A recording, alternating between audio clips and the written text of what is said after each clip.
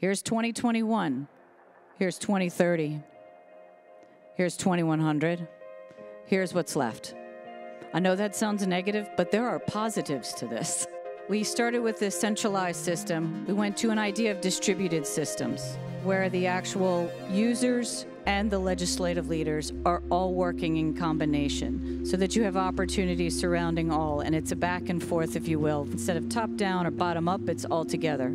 That being said, we have to look at every system and see what we can do to start the process of rebuilding, thriving, regenerative.